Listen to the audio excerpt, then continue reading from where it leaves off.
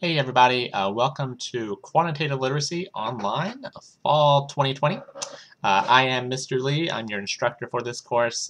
We are in the very middle of a pandemic, so we're going to be doing all of our coursework remotely.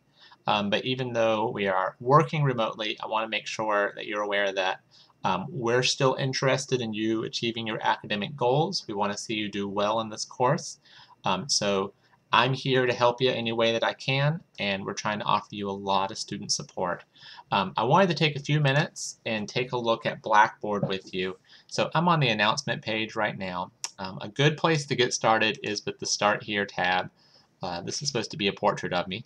Um, and the first thing I would encourage you to look at is the syllabus, which can be found right here.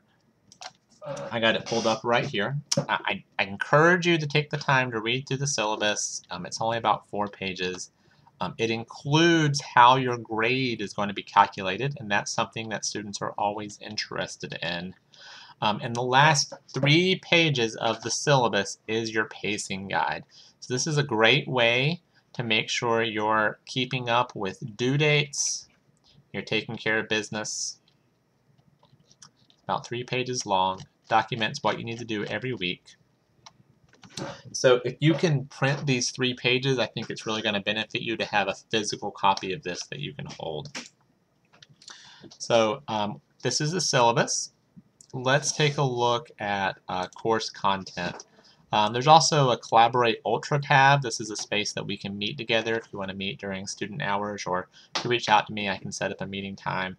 My instructor contact is down here. There's some campus resources. Oh, I almost forgot. The course entry assignment. This is very important. After you read the syllabus, go knock out the course entry assignment. It only takes a few minutes. I have to do this for auditing purposes. If you don't complete the course entry assignment, then you will be automatically unenrolled in this course. So please go complete the course entry assignment. It only takes a few minutes. Okay, course content. You can see there's a folder for every week. And this should be your landing page when you log into Blackboard. And you can see it has the same summary here as the pacing guide we were just looking at. Every week is structured basically the same. We are taking a week off for Labor Day in a few weeks. We will also take a week off for Thanksgiving. You have 2 exams, both of which you'll take right here. So like if I click right here, you'd see the exam.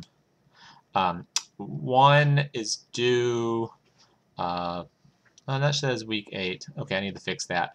One is due Friday of week 9, and then one is due Tuesday, December 8th. All right, so let's take a look at the first week together.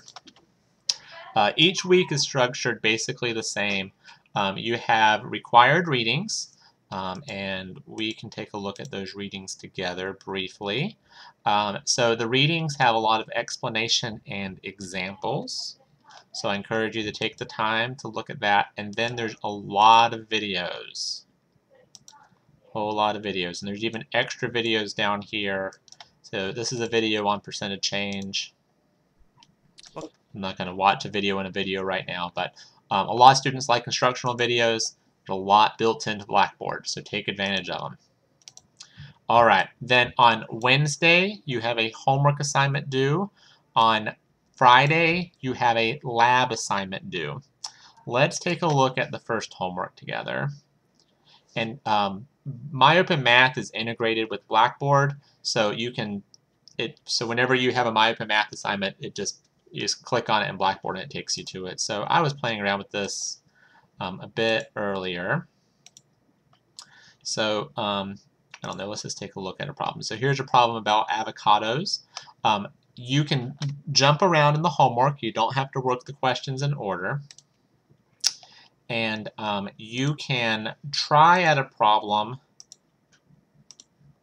as many times as you want. And there's always, in the homework, there's always a try another similar problem button.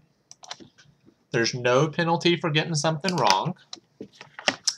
And when you get around to getting the question correct, so let's get this question correct here.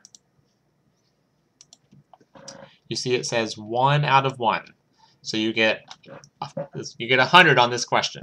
So there's no penalty for trying. There's no penalty for getting something wrong. You just got to keep working at it until you get it right.